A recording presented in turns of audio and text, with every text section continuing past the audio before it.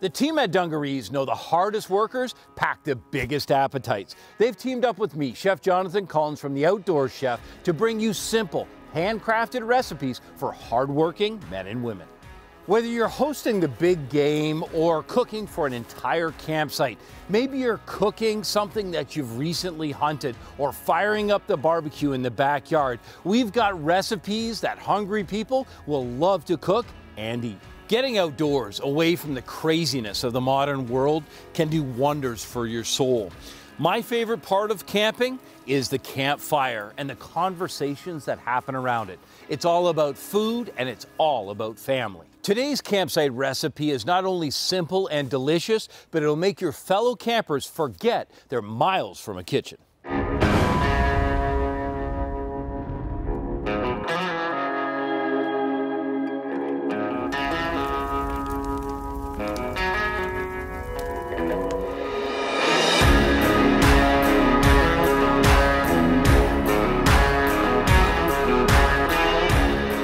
One of the best parts of campfire cooking is the incredible flavor that comes from the smoke and the wood. What I've got in front of me is a couple beautiful roaster chickens, and there's nothing quite like rotisserie chicken over that campfire. Now I'm going to take a simple stick whittled to a point at one end and 2 yards, about 6 feet of simple inexpensive chain, and I'm going to turn this tripod into a rotisserie. I'm going to use fresh orange, fresh thyme and rosemary, a jerk spice rub, and some beautiful herb salt. All of these things together and a little bit of time, and I'm gonna have the perfect roast chicken.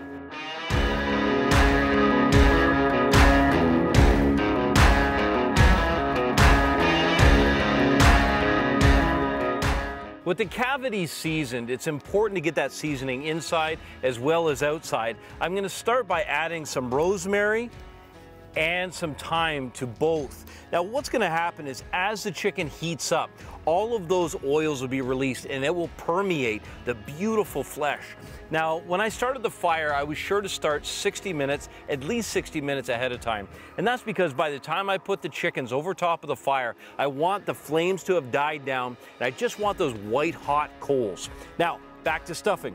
You'll notice that I put the chickens on the skewer before stuffing them, so I don't have to struggle with that stuffing. Now it's time to get the outside spiced and to get them tied up.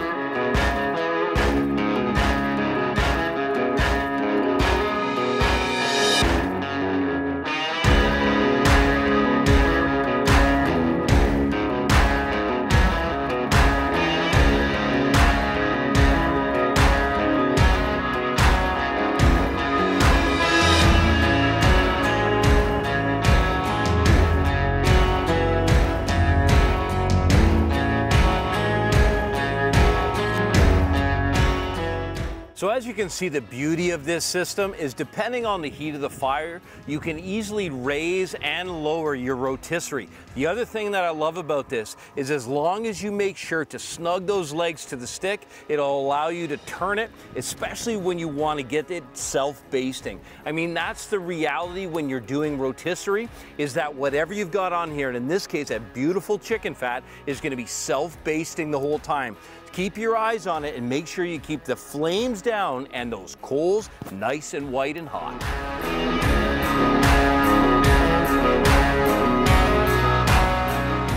A really good indication for temperature is when you begin to see the fat rolling off those wing tips. I'm just going to turn this to the side so you can see. The flavor development is already going on. Now, this fire is great temperature, but if I don't continue to feed it at this point with some small sticks, and then what I've got is I've got wine barrel chunks. So whether this is hickory, mesquite, or whatever your favorite is, this oak is gonna add some heat, and I'm gonna start getting some smoke to come up, and all of that incredible flavor is gonna be right inside that beautiful roasted chicken. Look at that.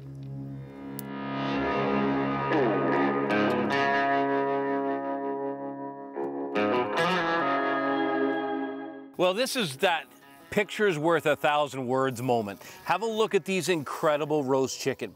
Look at the mechanism and how deadly simple this is. We're able to take just a stick from the woods here, take the bark off, sharpen that end, and look at this finish. Now, I've got an orange. We've got orange on the inside. Let's go with a little bit of orange on the outside. I'm just gonna take and squeeze that over top to finish. What's that gonna do? That is gonna make that nice and golden brown.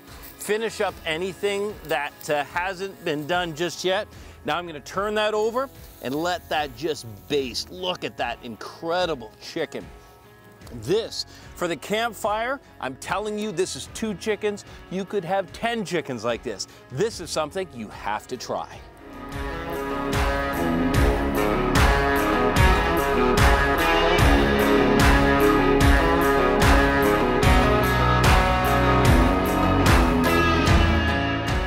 Thanks for checking out this recipe. You can download a printable version of the full recipe by going to dungarees.com/recipes. And don't forget to check out the other recipes in this delicious series. Until then, remember, in the kitchen, slow is smooth and smooth is fast.